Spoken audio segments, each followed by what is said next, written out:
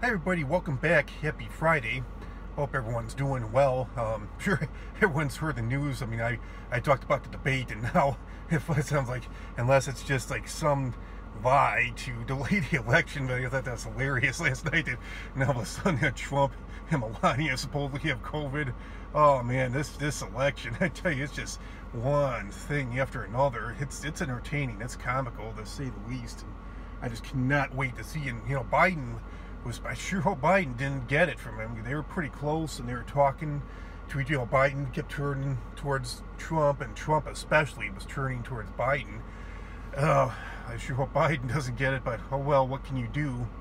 I'm surprised that they didn't. I was shocked that they were doing it in person. I thought that they would do it virtually. So when they were doing it in person, I was shocked, and they had them pretty close to each other. And at first, I knew they wouldn't shake hands, even if it wasn't that they don't like each other. But at first, when I heard, like, oh yeah, they're not going to shake hands, like, whoa, wow, like, because I know Trump and Biden, they definitely do not like each other at all. But then when they said, oh, because of the COVID, like, oh yeah, well, that makes sense, but they wouldn't do it anyways. So anyway, put that aside. But this is a follow-up to my video last week that I did on Police Academy movies, and I think I'm going to do them one by one, funny parts throughout each Police Academy movie 1 through 6. I never saw 7, and 7, like I said, it sucked a lot of ass from what I heard, so I'm not going to talk about 7, Mission to Moscow. I didn't really have a lot of the main characters from the original movies. So, there was a guy that, he was only in Police Academy 1, George Martin. Not his real life, just his character name. I forget what his name was in real life. He actually died of cancer. Yeah, him and Mahoney were buddies, Steve Guttenberg. And there was a funny part at the beginning. His hair was just a little bit long. And Lieutenant Harris was telling him and those two other cadets, Copeland and Blanks, he said, hey, you guys go to, I think he was talking to Copeland. And he's like, oh, you three guys go to the Academy Barber before you do anything else. And Copeland's like, well, where's that? Lieutenant Harris is like, find it, rat face. And he really was talking to Copeland. And Copeland's like, rat face. And then his buddy Blanks was trying to cheer him up. He's, no, he meant the other guys. Oh, okay. Such an idiot. So they go to the Academy Barber. And George Martin is like the first one to sit down. And I think it was like Copeland or Blanks is like, move it out of the way, get out of the way, dirtbag. He's like, step aside, dirtbag, like I'm first. And then Copeland is like, yeah, and I'm next. And he just took it with a grain of salt. He's like, yeah, fuck you guys. He's like, oh, for such important people like you, I'll wait. So Copeland and Blanks, they thought it was like the army, like you had to get your head shaved off, like shorter than my hair, like completely bald. So they get shaved, completely bald, and then George Martin goes to sit down. He tells the barbers, yeah, just a little off the sides, please. Like, oh, sure, you got it. And then they're like, oh, you can do that? And the barber's like, yeah, sure, this ain't the army, And he George Martin kind of, they look at each other like, man, we're a couple idiots. And George Martin's looking at them like, yeah, don't you guys feel like assholes now? So he screwed them over. And then Kim Cattrall was in the first one, and Mahoney, Steve Guttenberg, was checking her out. He was pretending that he was standing behind her, acting like he was like like an army drill sergeant, one of the sergeants or lieutenants, something like that. And he's like, oh, what's your name, young lady? And she's like, Karen Thompson. And she's like asking for her address, phone number, all this information. He's like, eyes front, telephone number. And she gives him all the information. And he's like, let's see your thighs, please. And she's kind of has this look in her face, like, what? He's like, come on, I haven't got all day the thighs. And he wanted out of the academy, but he ended up falling in love with her, so then he wanted to stay in. It was funny at first, like he wanted to get kicked out. He was just in trouble. He had a choice of either doing the 14 weeks of police academy or jail. It turned out he was in and out of trouble with the law, but his dad, who passed away, I guess his best friend was like this captain of this police department. He was always saving Mahoney's butt. And he's like, oh, I made a decision. He's like, I'm not going to help you this time. He's like, you're going to jail. And he says, oh, he's like, I can't go to jail. He's like, I didn't do anything really major. Come on, can't you give me a break in this one? And he's like, okay, I'll make a deal with you. And then he tells him, yeah, you'll go 14 weeks of this academy training and discipline starting Monday morning. And he says, even if you don't graduate, the training will be good for you. And he tells them that, they can throw you out, but he's like, you can't quit. You quit and you're back in jail, and that's the deal. And as soon as he gets to the academy, like, he's trying to get thrown out because he beats this George Martin. And he's like, oh, you academy cadet too? He's like, oh, yeah, I am until I get thrown out of here. He's like, I'm hoping to be out of here by, I don't know what time it was, sometime in the morning. He's like, yeah, I'm hoping to be out of here by 10 a.m. And he's like, you mean you just joined the academy to get thrown out? He's like, yep, that's my goal. He's like, wow, he's like, you're a pretty interesting guy yourself. And then he finds out it was all a setup. He's like doing all this shit to try to get thrown out. And they were Commandant Lassard, George Gaines is like, well, you're a special case, you can quit. I promised your buddy, Captain Reed, we keep you here the full 14 weeks. And there was that Lieutenant Harris throughout the whole movie. He's constantly riding Mahoney. He's like trying to get thrown out, so he's constantly riding Mahoney's ass. And it's funny, like once he falls in love with Kim Cattrall, then they're really, really trying to override that Captain Reed, get him thrown out, kicked out, but then he wants to stay because he's in love with Kim Cattrall.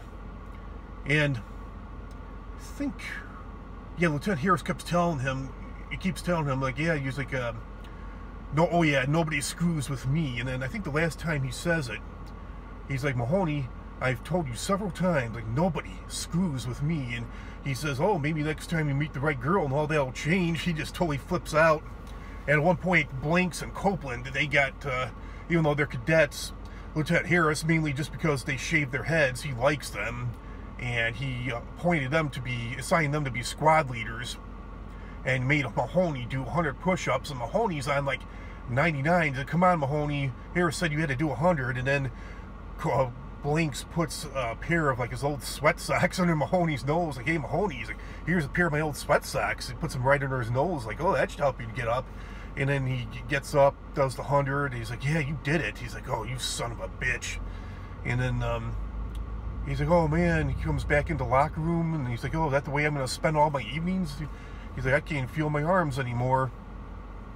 And there was another cadet, he was only in the first movie too, his name was Leslie Barbara. Imagine he was, throughout the whole movie, he was like getting bullied, and imagine, with a name like that, no wonder anybody would get bullied, no matter what size you are. And he's kind of like a shorter, heavy-set guy, and there's like a riot going on, and these guys were picking on him throughout the whole movie. These guys have like this furniture store, there's like 5 or 6 of them, and there's a riot going on, and they get deployed to help calm down the riot.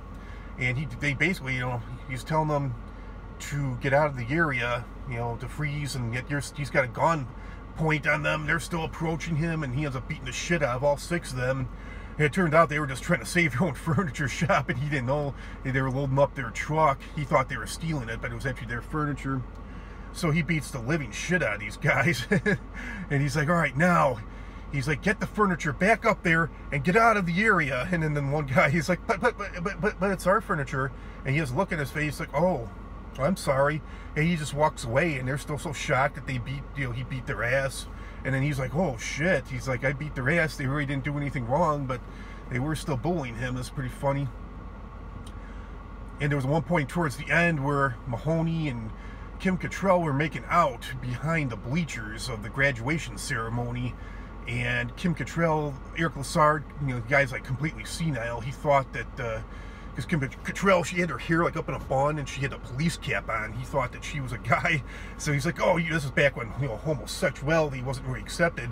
And he's like, yelling at him. He's like, you men, stop that. And then she turns around, she takes her hat off, pulls her hair, out of the bun, and he's like, oh, wow, well, that's more like it, Mahoney. He's like, good man, keep up the good work. And he's like, thank you, sir.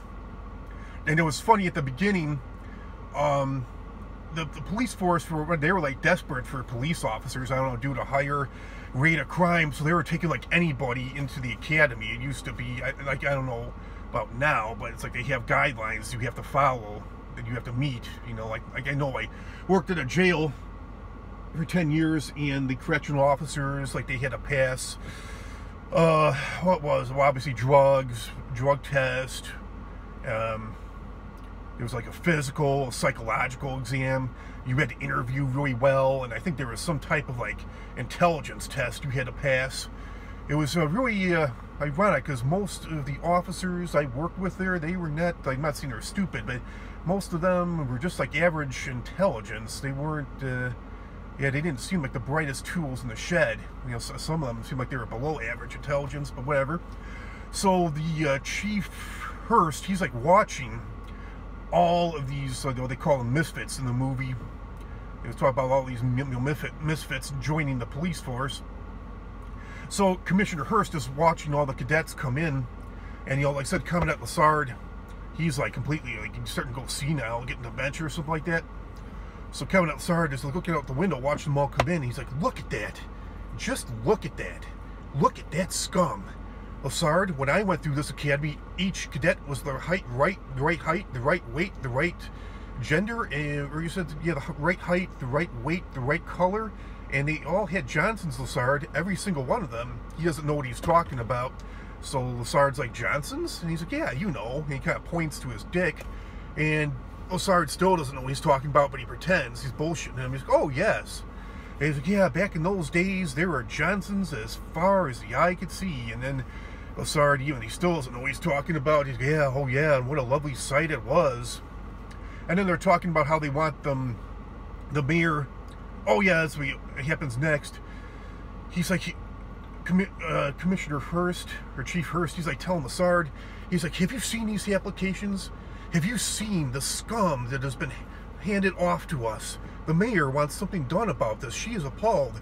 What do you, or did, I think was the mayor in favor of it or something like that? The mayor, she wants us to let anybody who wants to get on the police force into this academy." He's like, "What do you say to that, Lassard?" And he's like, "She's a bitch." And for some reason, like, they didn't want them to automatically throw them out. They wanted to encourage them to quit on their own. Because Lassard's like, "Oh, no problem, Chief. We'll start washing them out this morning." And Hurst is like, "We do not throw them out. They must be encouraged to quit on their own." I think, he's like, "Do you understand?" And then I think Lieutenant Harris is like, "Oh, I definitely understand, Chief Hurst." And he's like, "Thank you, Lieutenant Harris. I'm sure you do." And as Chief Hurst walks out, Lieutenant Harris walks out like, "Oh, do you understand, Commandant?" And he's like, "Oh yeah, it's as clear as glass, Chief." And he's like, "Good, then we all know what to do." You know, and they all start cracking up. And after the door, once the Lieutenant Harris and Chief Hurst walk out, the door closes into the Lassard's office. He's still sitting there like, what the fuck were they just talking about? Oh God, poor old man. Oh. And Tackleberry was a big, David Graff, he was a big gun freak. The first thing he says is like, "Oh, what about guns?" When they're getting your uniforms, like, what about guns? When we get guns, there's like, next. And they do their first practice at the shooting range. And they had assigned guns that he brings in. He sneaks in like his own gun. And it's got like a really long, I don't know what kind of gun it is, a really long barrel. And he fires at the target. Now he just gets a bullseye. He blows like the whole fucking target off.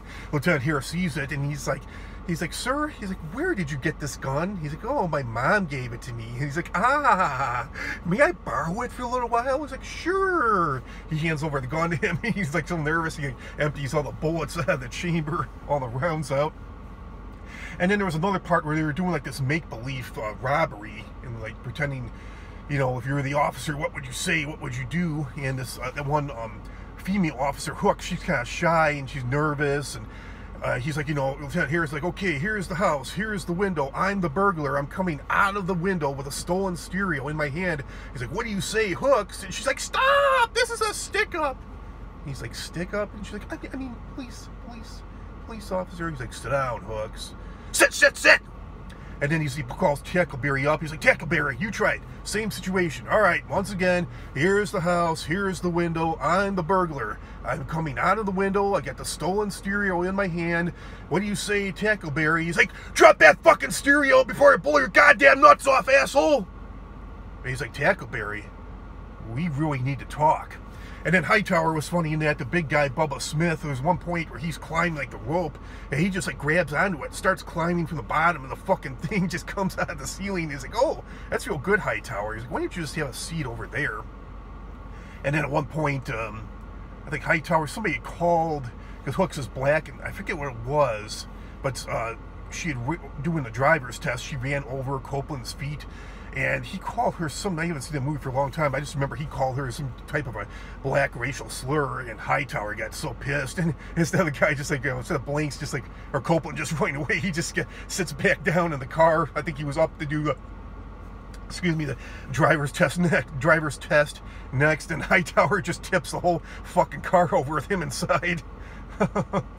So, man, well, I think that's all the funny parts from Police Academy 1, so, yeah, have a good weekend, everybody. Happy Friday, and I'll probably do Police Academy 2 this weekend, maybe even 3 this weekend, and I'll do 4, 5, and 6 later. I'm going to do them in order. Alright, so thank you so much for watching. Comment, like, share, subscribe. See you all real soon. Another great video. Have a great weekend, everybody. Talk to you all later. Take care, and stay safe out there. Bye.